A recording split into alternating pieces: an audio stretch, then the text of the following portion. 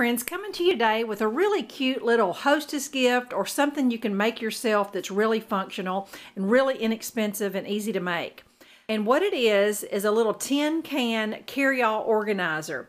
Now what you're going to need is 6 cans, and I prefer all my cans to be the same, but they don't necessarily have to be. But some cans do look different when you're looking down inside of them.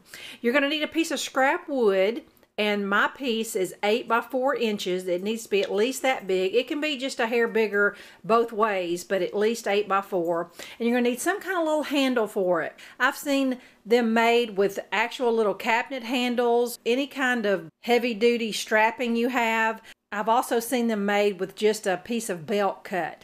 I picked up this little thin black belt a few weeks ago at the thrift store for like 50 cents, and I'll be able to get 2 or 3 little carry-alls out of this one belt. Now what you're basically doing is we're taking our scrap piece of wood, putting it in between the 6 cans and attaching the 6 cans to the piece of wood, and then we're going to put our handle on top.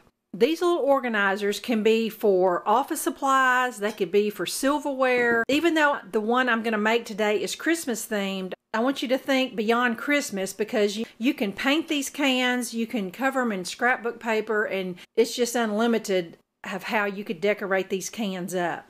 But in order to get the cans attached to the piece of wood, you need to punch a hole in the cans. I have a crocodile, and those of you that have one of these know that it will slice through just about anything, and I was able to punch a hole with that. But if you also have one of these little 99-cent paper punches, here is another can just to show you that it will fit through the lip of that can and punch it perfectly. So the first thing I need to do is go ahead and punch a hole in all of my cans. Now these particular cans actually have a seam in them. I've noticed that not all cans do, so I'm going to make sure that the seam of this can is going to be what's attached to my wood.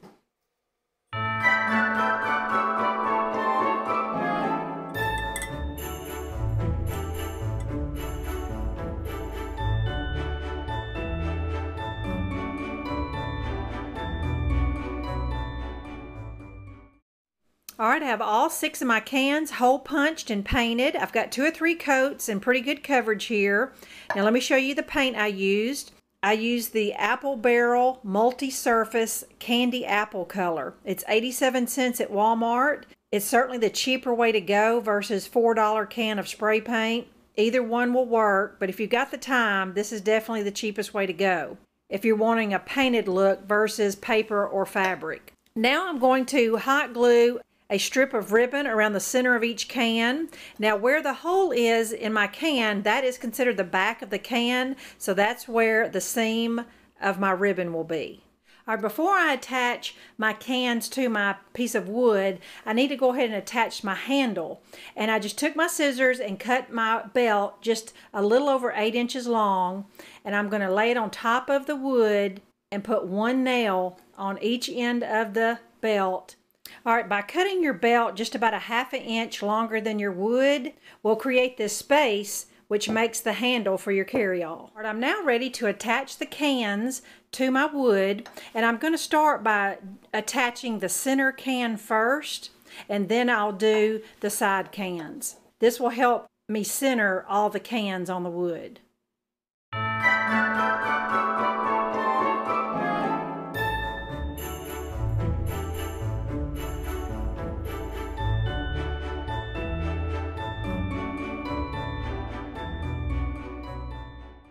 Alright friends, here is my little Christmas tin can organizer.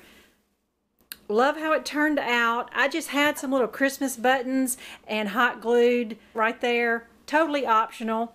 And I went ahead and, because I had some extra cans, and just made an everyday one. Just kind of farmhouse inspired, neutral color that I could use anytime. So I'm going to fill these up like I would be using them and show you how great they work. Here are my filled up organizers. There's a couple things I failed to mention, and it was that a couple of the cans I did put a spot of hot glue towards the back of them just to secure them a little more. And this one right here, my everyday one, I actually used scrapbook paper and some burlap ribbon on top, constructed the same exact way.